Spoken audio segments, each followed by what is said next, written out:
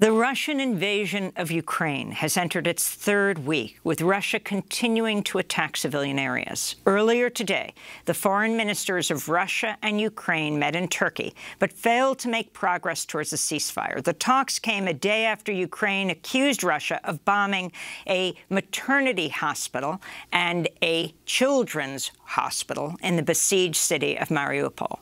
3 people, including a child, reportedly died in the strike. 17 were injured. At the talks in Turkey, the Russian Foreign Minister Lavrov admitted Russia had shelled the hospital, but claimed the building was being used as a base for Ukrainian fighters. The Red Cross described the situation in Mariupol as apocalyptic, with many residents cut off from food, water, power, or heat for over a week. The mayor there says 1,200 civilians have been killed over the past 10 days, but that figure has not been verified. During the talks in Turkey, Ukraine's foreign minister, Dmytro Kuleba, called on Russia to allow the evacuation of civilians from the besieged city of Mariupol through a humanitarian corridor. The most tragic situation is currently now in the city of Mariupol, on the Sea of Azov. The city is being bombarded from the air. It's being hit by artillery fire. And I came here with a humanitarian purpose, to walk out from the meeting with the decision to arrange a humanitarian corridor in and from Mariupol for civilians who want to flee this area of fear and struggle, and humanitarian corridor to bring in Mariupol humanitarian aid. Unfortunately, Minister Lavrov was not in a position to commit himself to it, but he will correspond with respective authorities on this issue. That's Ukraine's Foreign Minister Dmytro Kuleba. We begin today's show with Bel Trew. She's an international correspondent for The Independent, usually based in Beirut. She's been covering the war in Ukraine since the Russian invasion began 2 weeks ago. She's joining us from Vindictive, Ukraine. Welcome to Democracy Now!, Bel. If you can start off by describing the situation where you are, and then we'll talk about Mariupol and what you understand is taking place there. Well, I'm at the moment in Vindictive, which is a central city. It's key for humanitarian aid delivery, but also it's on the refugee trail because it connects the south of Ukraine, the east of Ukraine, the north of Ukraine to the west. So it's a very, very crucial city. At the same time, however, it's also under bombardment. I've just come back from the town's main airport, Vindictive International Airport, that was hit apparently by 8 different missiles. It's totally destroyed. There's also a military base nearby that was destroyed as well. So we're getting air raid sirens here every hour, pretty much, as well as the fact that there's key routes for humanitarian aid and refugees. And Bel, so far as you know, have civilian areas been targeted there and elsewhere where you've reported from? Can you talk about the attacks on civilian areas? Well, so in Vindictive, as I said, the international airport, which is a civilian airport, was pretty badly damaged, but no one was there because, of course, most people are taking shelter in their basements at the moment. I've been basically going along most of western Ukraine. So even though the front line is perhaps quite far away, of course, the skies are still a problem for people here, which is why every Ukrainian I've met has said, please tell the West, close the skies, create a no-fly zone. So I was just in a town called Zhytomyr, which is just next to Kyiv. It's the key city before the west of Ukraine. And there we went around a school that had been damaged, a hospital that had been damaged, and at least 10 residential homes. So even though that is not on the front line, Russian troops are about 50 miles down the road, it's still being bombarded from the sky. And this is the key point that Ukrainians keep telling me, is that they cannot win this war if they have to worry about airstrikes, missile strikes, shelling, if they don't have that support from the sky. Bel, I want to go to one of your video reports where you visited a school complex that had just been heavily damaged by a Russian missile. this is the main school for Chidoma. It caters to all ages. The ground floor is preschool, but it's also a secondary school. And as you can see, it was utterly devastated in a missile strike just yesterday. It's unclear exactly what the target was, as this is very much a school. So that was our guest, Bel Trew of The Independent. She also spoke to a 61-year-old caretaker of the school named Ole. I've been working at this school for almost 15 years as a laborer. We were renovating this with our own hands, every year making it better and better so that the children could focus on learning. Now as we come here, I'm speechless. I can't say anything. So, Bel Trew, take that larger and what he is describing. Well, absolutely. What we're talking about is repeated attacks on civilian infrastructure, which is illegal under international law. It's not clear what the target was of that strike. This is very much a school. I mean, thankfully, there were no children in it because of the war. But in that same town, as I described, a maternity unit was also destroyed and several residential homes. Everyone I spoke to said, why is this happening to us? You know, this is a hospital, this is a school, these are homes. At least 4 people were killed. And actually, in the hospital that I went to, they had to evacuate the pregnant women and the newborn babies to the basement just seconds before the missile struck. And one woman actually gave birth in the middle of that strike because of the stress that she was under. They're now having to build hospitals underground in the basements, fearing further assault from the sky. So the question that's on everyone's lips here is, why are they targeting civilian infrastructure? You know, why are they targeting humanitarian corridors? We've seen the horrendous footage from Irpin, just outside of Kyiv, but also, of course, as we've been talking earlier, Mariupol. But people here, they feel like it's vindictive and deliberate. And Bel, from where you've been reporting the areas you've traveled to, have you, in addition, of course, to hearing about these aerial attacks, have you also yourself seen Russian troops or tanks on the streets? So for me, I haven't actually seen the Russian troops yet, because if you're that close to them, then you're pretty much in no man's land on the front line.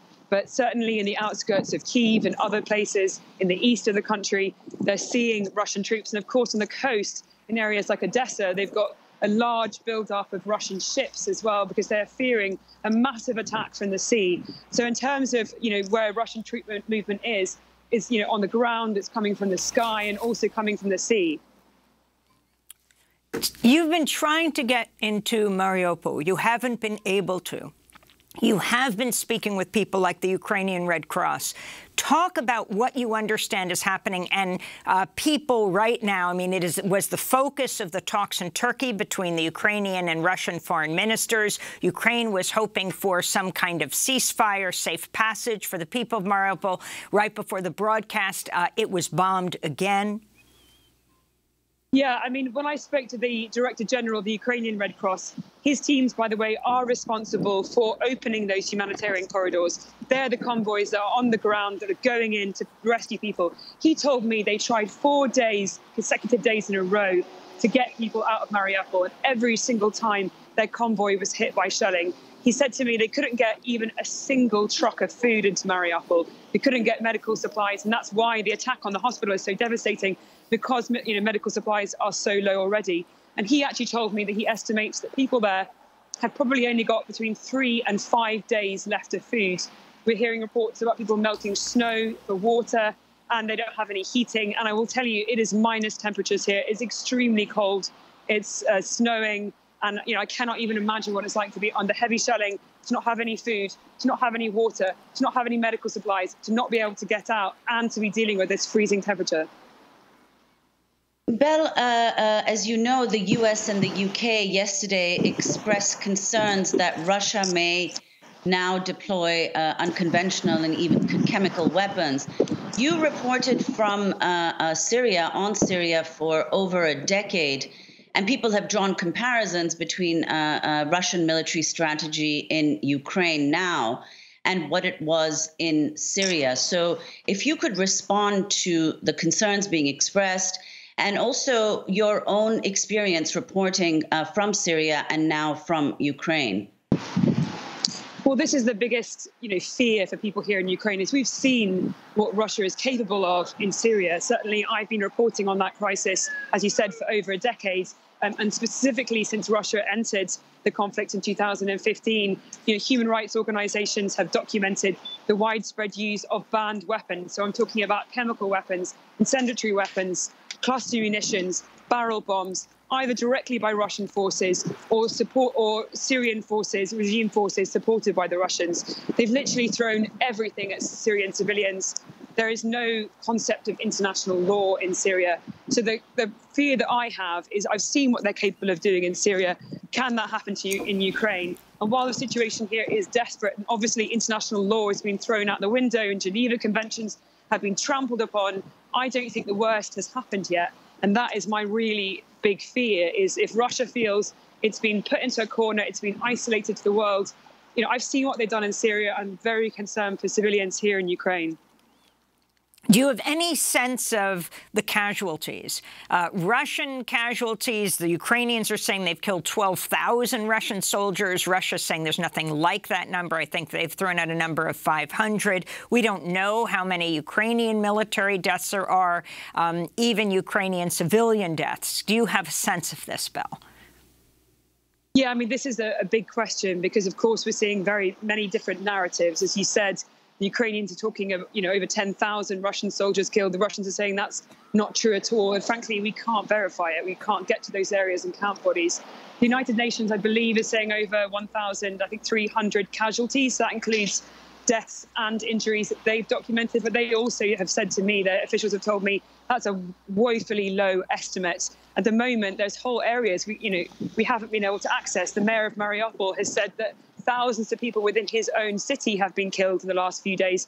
No one can get there to even be able to verify that. And we've seen images coming out of that city of mass graves, the bodies just being put into trenches, basically. So I'm afraid that the death toll is actually much higher than we could ever have imagined. And we may not know that for weeks or even months to come. Bel Trew, we want to go to another of your reports for The Independent, this near the Ukrainian border with Poland. Well, I'm about 40 to 50 kilometers away from the border, and this is the start of the line of cars to the border with Poland, where people are beginning to flee. And as you can see behind me, people have left their cars and are literally doing it on foot. 40 to 50 kilometers they've got to walk. It's a 7 to 10 hour walk. People are doing this with their luggage, they're doing it with their children, and they're doing it with their pets. It's too far for me because use the 40 kilometers we have to go and by walk. 50? Yeah, 50 kilometers.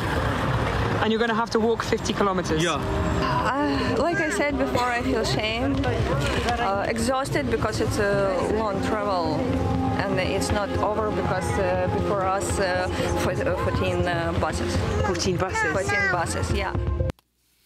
That's a report of Bel Trew. So, Bel, if you can describe finally the Ukraine side of the border. We're going to talk to the Norwegian Refugee Council on the Polish side of the border. And then also, how are you personally staying safe? Journalist after journalist has been wounded, has been shot. Well, yeah, I mean, absolutely. Just to talk about the refugees on the Ukrainian side of the border, I mean, the scenes have been utterly devastating. I've seen families split up because they've got family members that are in areas that are under siege or now even occupied by Russian forces. I've seen mothers with their children but without their husbands or the fathers because they've had to stay behind because of general mobilization. They're of fighting age. I've seen children traveling alone. I met a 17-year-old boy whose mother and sister are now in occupied Kherson. His father is stuck in Odessa because he's being signed up, and he himself is traveling on his own. And, on top of that, as I said in the report before, people were walking 10, 12 hours in the freezing temperatures to get to the border. And sometimes they were being turned back. We had people in trains, desperate to get on trains, people driving for days in cars across the country. It's been utterly extraordinary. I mean, this is an extraordinary refugee crisis as well. And to answer your second question, talking about keeping safe, I mean, we've seen horrendous footage, for example, of the British Sky News team who came under ambush. We've also heard about journalists down south near the coast who've been come under fire as well. And as you've seen, humanitarian corridors are being hit by mortars, which journalists have been present as they've been covering it. So really, it feels like the international rule book has been thrown out the window and anything is possible. So as a journalist, you've just got to take every security precaution you can, even though it's a pretty difficult situation. Are you wearing a bulletproof vest right now?